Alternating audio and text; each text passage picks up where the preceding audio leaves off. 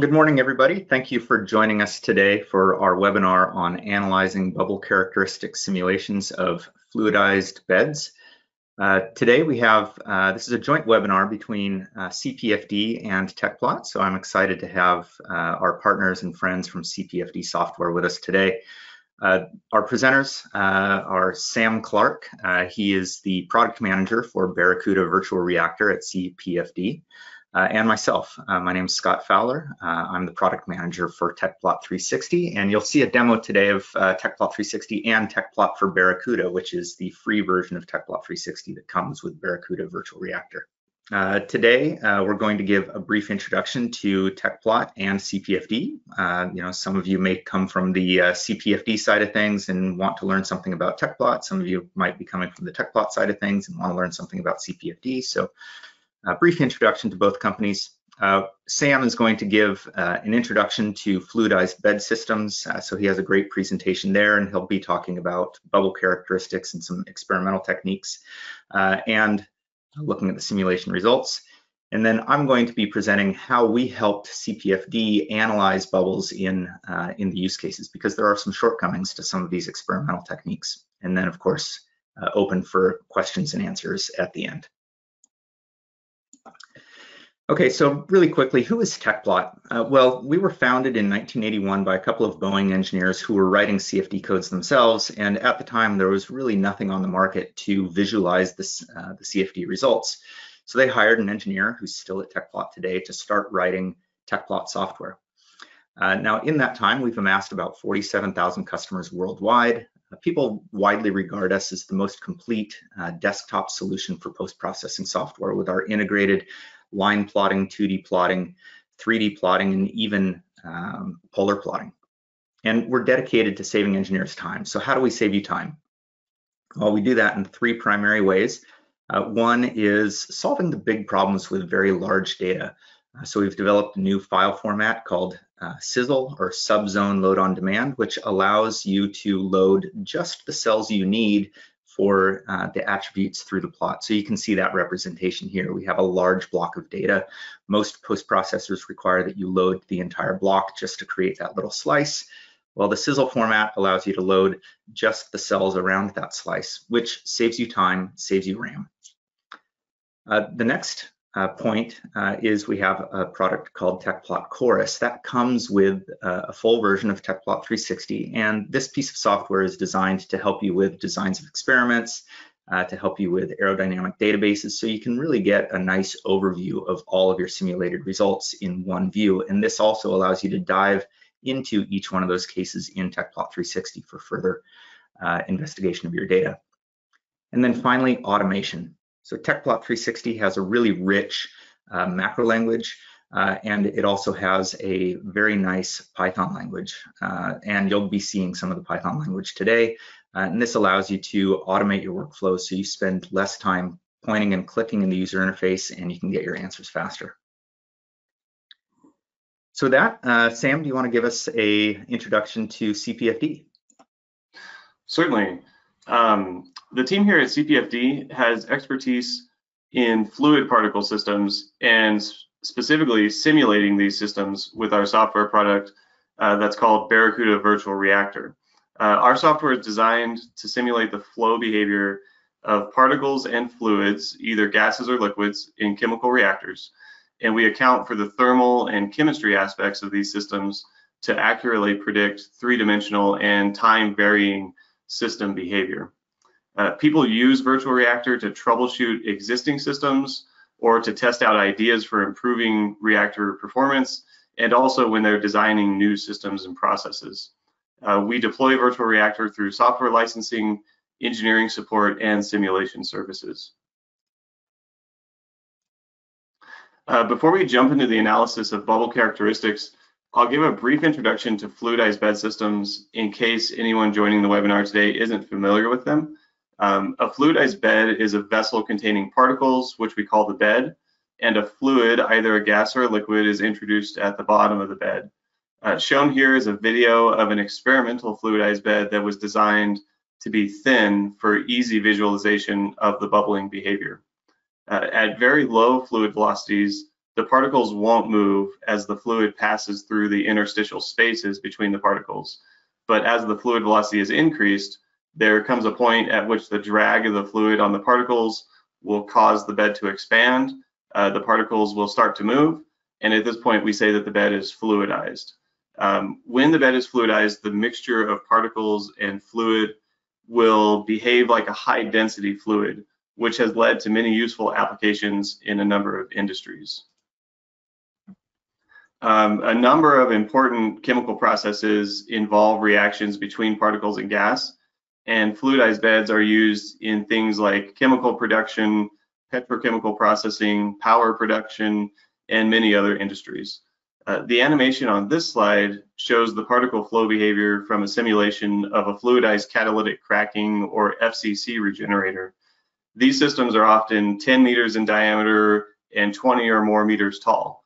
So even though we'll be focusing on a small system in today's webinar for the sake of demonstrating post-processing concepts, keep in mind that many fluidized bed reactors are very large when used for industrial processes. Using fluidized beds as chemical reactors offers a number of advantages. One is that temperature distribution within a fluidized bed is often quite uniform because the particles have such a large thermal mass and the gas and particles in the bed are well mixed by the fluidization process. Another advantage is that because the particles are fluidized, they can flow like a fluid from one vessel to another, and this allows engineers to design continuously running processes as opposed to batch processes. FCC regenerators, like the one shown here, for example, have particles continuously flowing into and out of them, and they're just one component of an overall looping system that is usually intended to be run for 3 to 5 years without interruption.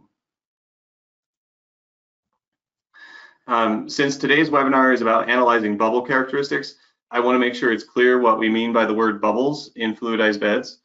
The animation shown here is a thin gas-solid fluidized bed, and this is the example system that we'll be using for the live demo portion of the webinar a little bit later. The particles have been colored by volume fraction, which is how densely packed they are relative to each other. Red regions have particles that are densely packed together, while the green or the blue regions have more dilute particle loading. We call the regions of relatively low particle loading bubbles. As we watch this animation, we can see that the bubbles start out small near the bottom of the bed. They grow larger and coalesce with each other as they rise in the bed, and their rise velocities increase as their sizes increase. Bubble characteristics such as size and rise velocity are highly dependent on particle size and density, gas velocity, how gas is fed into the bed, and the operating conditions of the fluidized bed, such as pressure and temperature. Engineers designing and troubleshooting fluidized beds care about bubble characteristics because they can have a significant impact on unit performance. Small bubbles have much more surface area for the gas to contact the particle phase, and this can often lead to faster chemical reaction rates and better system performance. And if the bubbles get too large, the unit can start experiencing large pressure fluctuations and even structural vibrations in some cases. Scientists and engineers have developed many experimental methods for measuring the characteristics of bubbles in fluidized beds. This table lists a number of well-known intrusive and non-intrusive methods, but it's by no means a comprehensive list. Each method has strengths as well as shortcomings. The intrusive methods shown in the left column of the table usually involve placing instrumentation inside the fluidized bed. This has the potential to change the flow behavior, and the degree of intrusiveness varies from one method to another. The non-intrusive methods shown in the right column of the table are designed to measure bed characteristics without changing the flow behavior, and these often use special instrumentation surrounding the bed to collect data either visually or electromagnetically. We'll briefly discuss a few of these measurement techniques in the next slides. The first method we'll talk about is digital image analysis. This is a process that uses images captured during the operation of a system, which are then analyzed to determine properties such as bubble size or rise velocity.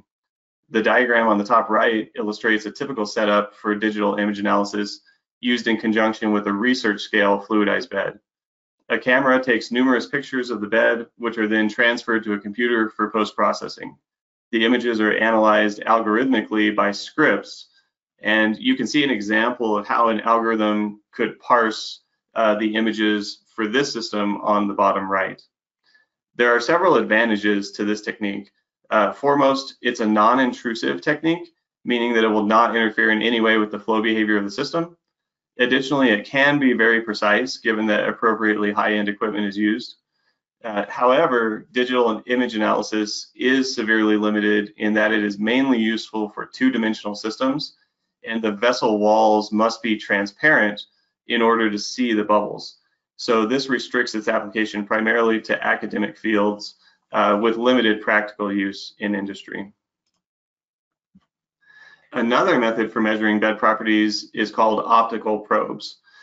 This method has been in use since 1958 and operates by optic probes sending light into the dense phase of a fluidized bed. Depending on the configuration of the probes, either the reflection or the transmission of the light is measured by another optical probe in the system. The magnitude of the reading is used to measure voidage or bubble size in the bed. You can see on the right an example of how these probes look in a real-life system, as well as a diagram on the bottom right that demonstrates the transmission-reflection relationship that the method uses. Optical probes are capable of giving very detailed measurements local to the positions at which they are mounted, and they're a well-established technology that can provide a low-cost solution in many projects where people need to measure bubble properties. However, these probes are inherently intrusive, and they'll always introduce some amount of disturbance to the flow in the system. Additionally, the probes can be sensitive to harsh conditions such as high temperatures and pressures that are typical in chemical reactors. A lot of these shortcomings have been researched and mitigated over the years. For example, the probes in this picture are quite small and designed to minimize the intrusiveness within the bed. The final method we'll discuss is a relatively newer approach, which was first conceptualized in 2003, called electrical capacitance volume tomography, or ECVT. This method uses capacitance sensors distributed three-dimensionally around a fluidized bed, as illustrated in the upper right image, and it takes high-frequency measurements to sense variations in the electric field of the bed. These readings allow for construction of 3D images of the bed through time. Like digital image analysis, ECVT is a non-intrusive method. It is also a holistic method, meaning that the analysis of ECVT readings can take into account the entire 3D system encompassed by the capacitance sensors, as opposed to a collection of just 2D snapshots, which you would get from digital image analysis. Compared to other holistic methods, ECVT is also cheaper, safer, and more flexible to different system geometries. However, it is inherently limited in the spatial resolution due to the mathematical formulas used to recreate the bed, and some other holistic methods are capable of producing more accurate results for certain bed characteristics. The topic of measuring bubble characteristics experimentally has been researched extensively over the years. Here's a list of the published papers we referenced in just the last 4 slides. So there's a lot out there. If you're interested in looking into any of these methods in more detail, definitely recommend starting with some of these resources, and there's a lot of research out there available to look at. Getting back to the world of simulations of fluidized beds, there are a number of techniques that people use for analyzing simulation results in order to compare with experimentally determined bubble characteristics. The most common approach, at least in my experience working with users of Barracuda Virtual Reactor, has been digital image analysis of exported frames, such as the one shown here on the right. This is directly analogous to the experimental image analysis technique discussed earlier and requires users to write custom scripts that perform the image analysis. Another approach is to use high-frequency pressure or volume fraction data from the simulation results to mimic other experimental methods. For example, you could use 2 closely spaced volume fraction measurement locations in a simulation, and you can get data that's analogous to optical probes. Another approach is to write very low-level custom scripts or programs to perform the analysis of the data. With these types of scripts, you can identify bubbles algorithmically and calculate characteristics of interest. However, these are very challenging scripts to write. So when I hand it back over to Scott in a moment, he'll demonstrate some newly introduced capabilities in Tecplot that allow bubbles to be identified and analyzed in a very flexible manner. And the process is much more straightforward and easier than what would have previously been required for writing your own custom scripts to perform all of these low-level bubble identification steps. So Scott, I'll pass the presentation back over to you now, and you can show us how Tecplot 360 can help in this problem. All right. Well, so today I want to start with Barracuda Virtual Reactor and take you from start to finish with this workflow of using Tecplot for Barracuda and Tecplot 360 for dealing with these fluidized beds and analyzing bubble characteristics. So let's just start right from Barracuda Virtual Reactor. You can see that they've created a nice post-processing menu option in the tool, and you can launch Tecplot directly. So again, this is the free version of Tecplot 360 that comes with Barracuda Virtual Reactor. And for those of you that may be coming from the Tecplot side of things, you'll see, well, what's different between this and Tecplot 360? Well, CPFD has done a great job of adding some quick shortcuts in the Tecplot quick macro panel to come up with some default views, and they've also written a custom data loader that is available on the file menu, load Barracuda data. So we'll start from there. I'm going to load a 3D data set, and I have 100 time steps of this data set, but for the demonstration purposes, we'll just load the most recent time step from this simulation. So click Load 3D Data Set, navigate to our folder, and we can select any one of these files, and the Barracuda loader will know which data to load. So pretty nice user experience there. All right, so we have our data set loaded.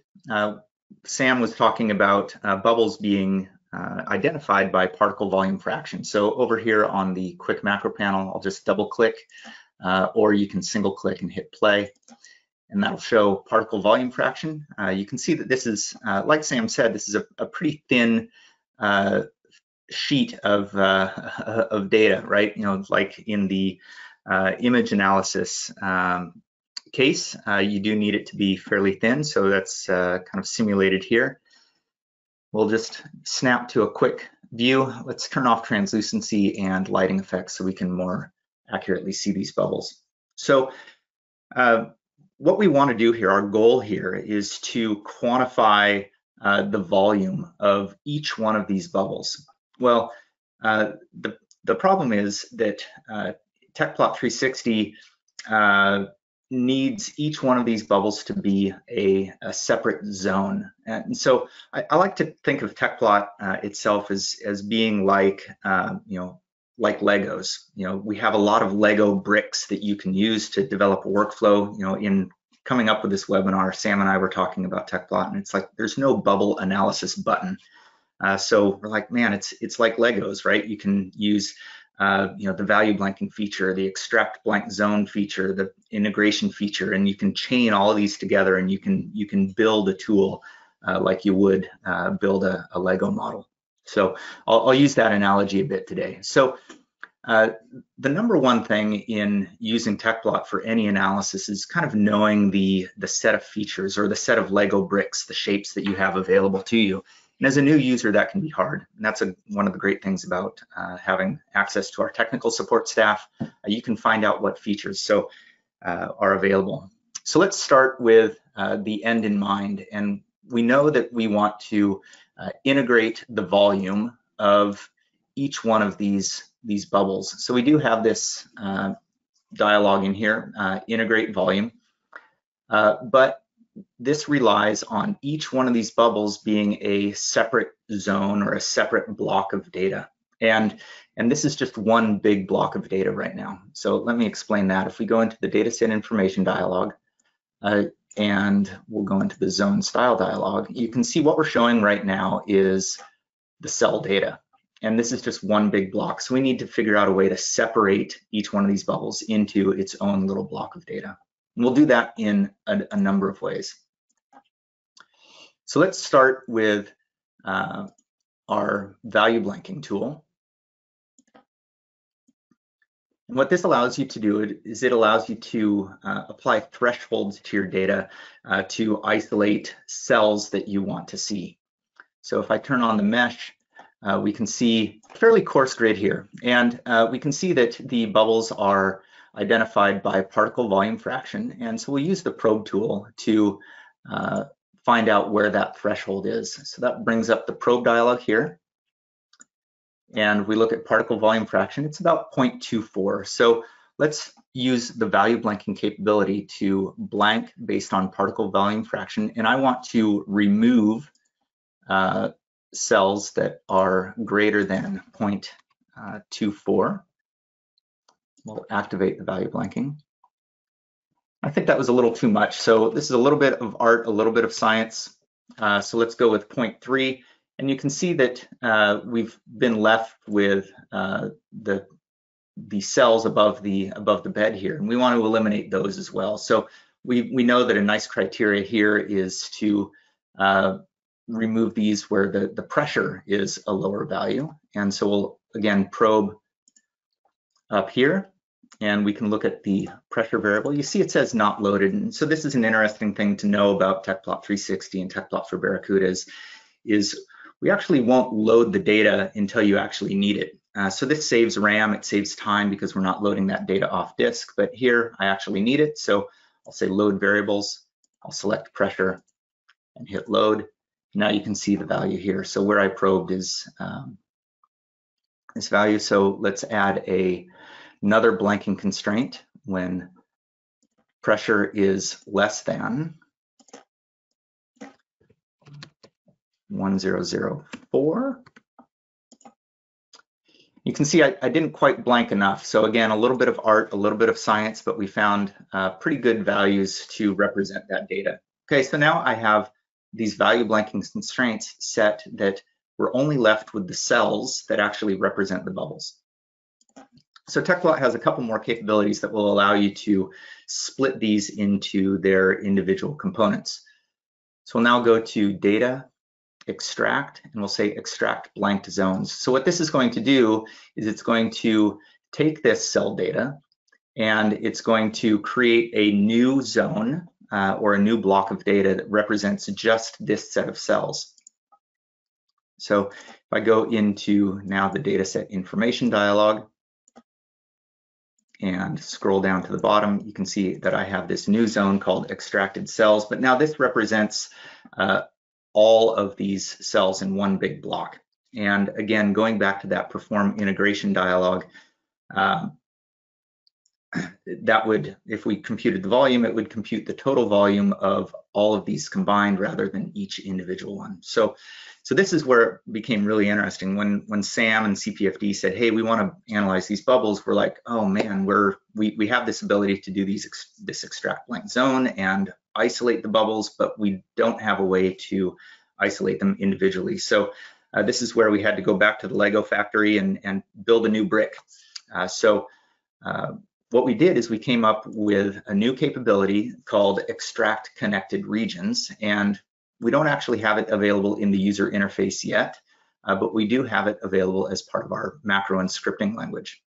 So sometimes that Lego brick can be a little bit hard to find, so you might have to look at our documentation. So let's go into the scripting guide or run a script here, and let me just show you what this script in Notepad++, you can see that we have effectively a two-line script that prompts you for the zone that you want to split, and then it calls this function called extract connected regions using that source zone. And what this is going to do is it's going to split that data into its commensurate parts or its individual set of zones. So we'll hit open. And if we bring up the dataset information dialog, and you can see a little visual here where we have these orange boxes that surround each one of these, and now we have one zone per bubble. So if I were to go into here and say just show one of these,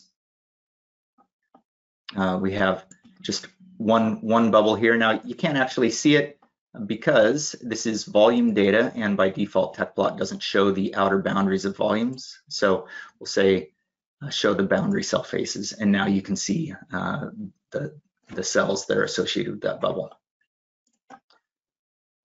Okay, so now we're nearly there. Let's just select all of these and turn them on.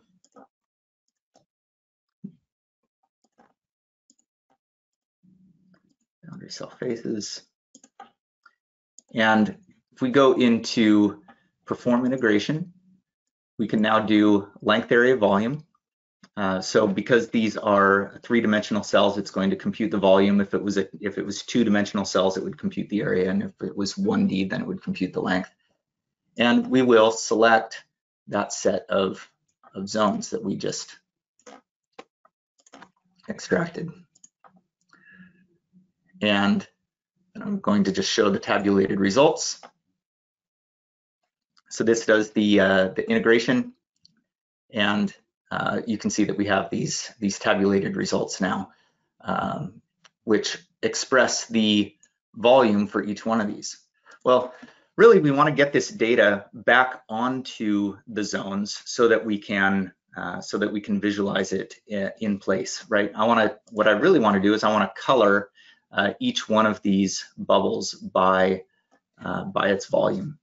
And so here again is where we're going to use our Python API, because we don't quite have that capability built into the product. So again, we're doing a custom analysis here, and we're going to use the Python layer to do that. We're going to, let me just show you the Python script now that we wrote to do this, and you'll see a lot of commonality between what we did in the user interface and what we did in Python. And yes, Sam mentioned that you have to, for other bubble analysis, you have to write long custom scripts. And yes, this is a custom script, but I hope that you'll find that it's fairly easy to follow. And the way we've written this script is it's going to take a Tecplot layout file. So that would be a file which represents this state as the input, and it's going to create a new data file with the individual bubbles as an output. Okay, we'll start from the beginning here. So we've written a script to use a module in Python called argparser, so we can take some input values. You can see that we wrote a little custom function to use that integrate command, and so just easier to call a small function. We're opening the Tecplot layout file that we've defined, and we get a hold of the set of zones that represent the cells. So this could be used for a transient data set as well. This will work equally well for a long transient data set. We make that call to extract blanked zones. So again, this is assuming that you have set up the value blanking constraints in the layout file, and it will do that extraction. And then it will loop over each one of those time steps or each one of those extracted zones. And you can see down here a few lines on line 45 that it will extract each one of those to the connected regions. Once we have each one of those zones, it will again loop over those and do the integration, integrate the volume for each one. And then finally, once we have that integrated volume result, we're going to, using Tecplot's equation processing, put that value back onto the volume data. So then we can plot it in place.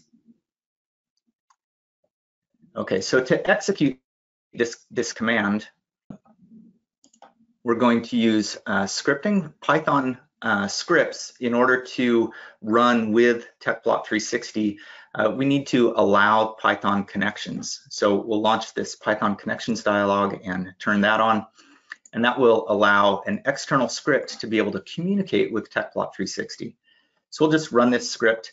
You can see that I'm running Python-O, so that runs in optimized mode, so it's going to run faster. We're going to run our Python script using a layout file that I've produced as an input. We're defining the output with the bubbles file, and then we're going to say -- connect. This was engineered into the script, so it will actually connect to this version of Tecplot 360. So just hit enter. You can see that it's connected. It loaded the layout, so that was a little flicker of the change of style there, and now it's extracting the blank zones, extracting connected regions, and then it's going through and doing the integrations. And this will just take a couple of seconds to run. And I will make a note here that running Python is going to be faster in batch mode versus connected mode. The way our connected Python works is it communicates via the Python language and Tecplot 360 using sockets. If you have the full version of Tecplot 360, you can run this entirely in batch, and that will run very, very quickly. So if we look at, so I have another version of the script here, put on the command line. So this is going to load all of my time steps and create a file called PLT. You notice I don't have the -- connect. So this is going to run fully in batch mode, and this takes about 45 seconds to a minute to run through all 100 time steps, whereas just one time step took about 20 seconds. So big advantage of being able to run in batch. And again, that's what you need. You need a full version of Tecplot 360 to get the batch mode. So that'll just run in the background. And while that's running, we can finish our analysis here. So again, if we go into the dataset information dialog, we can see that we have a new variable here called volume, and we have the same values that we saw earlier in the perform integration step, and we can color these by our volume as well.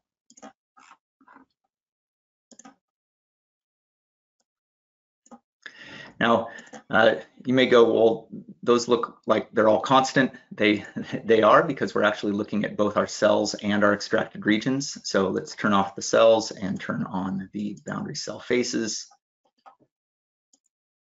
There we go. And so now we can see that these are actually colored by the volume. So I hope that gives you an idea of how you can use Tecplot 360 and Tecplot for Barracuda to analyze bubble characteristics. Again, like I said, I like this Lego analogy. You know, Tecplot has a lot of building blocks to it. Some of the building blocks are more obvious than others. And so it's nice that you can have access to our tech support group to help you figure some of that out. So with that, I'll pass it back to Sam, and we'll finish up the webinar here. Great. Yeah, so at this point, I see a number of questions coming in.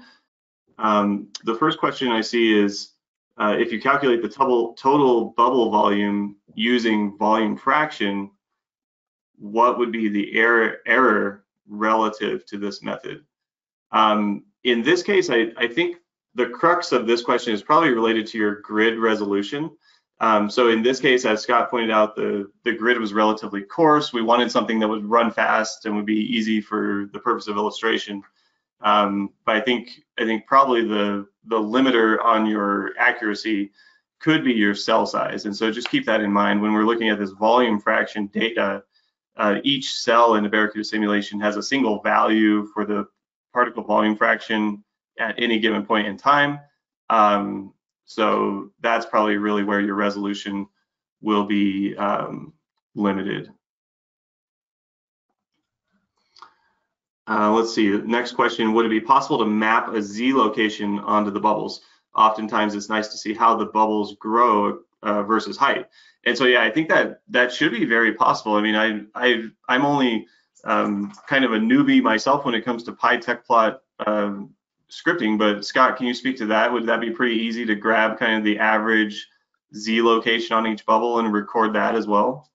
Yeah, certainly. Yeah, what I showed you there was just computing the volume, but that integrate panel also has the ability to compute averages. So a version of the script that Sam and I worked on earlier also computed average velocities, so you could see the velocity of the bubbles.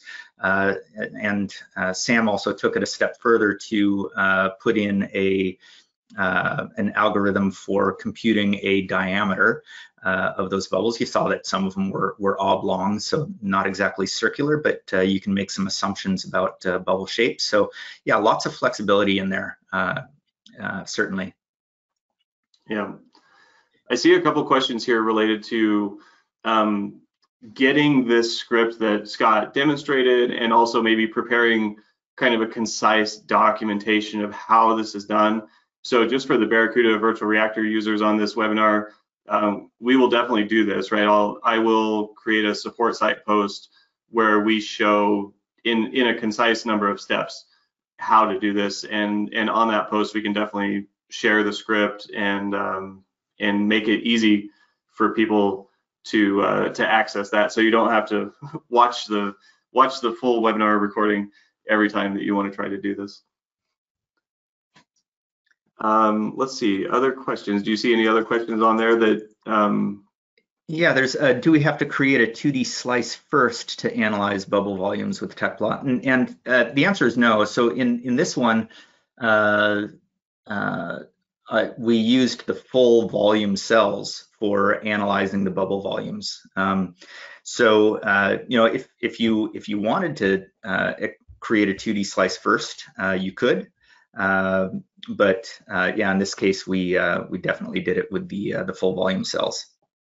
Right, and maybe to add a little bit to that as well, for most virtual reactor users, really you're probably modeling big three-dimensional systems that are, you know, like I said in the earlier part of the presentation, maybe 10 meters in diameter, 20 meters tall.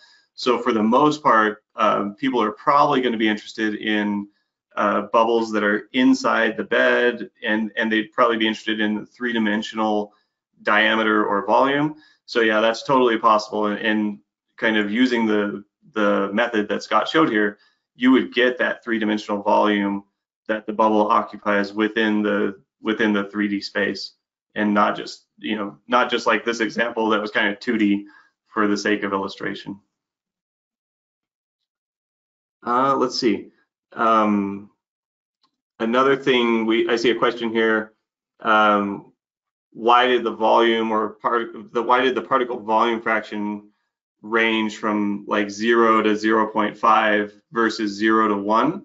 And so this is just kind of a fundamental behavior of the way that particles pack.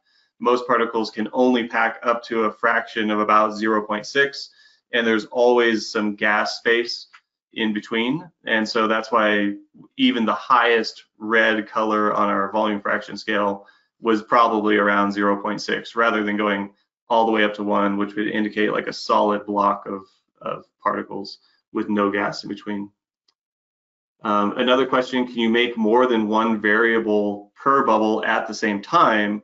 And if so, could you plot bubble velocity as a function of bubble size? And so yeah, you can definitely do this. And this is kind of similar to the previous question about maybe attaching the Z position or the elevation of the bubbles. So yeah, whatever information you're interested in can generally be calculated through that PyTecplot script. So yeah, if you wanted bubble velocity, bubble size, bubble Z position, all of those sorts of things are possible to extract. Yeah, and I think it's also important to note that you know, even custom values, you know, like Tecplot doesn't have the ability to built in to compute the diameter of a bubble. So you know, Sam, there's a heuristic that you came up with for determining what that diameter was, and so in your version of the script, you had added that capability. So you know, if it's kind of, you know, if you can imagine it, you can do it pretty much. Yes. Yeah. So the Python layer really opens up really has opened up Tecplot 360 from being just a visualization tool to an analysis tool, and so that connection with, you know, being able to access your raw data with Python really opens up a lot of interesting workflows such as this one. Definitely. I see one question here.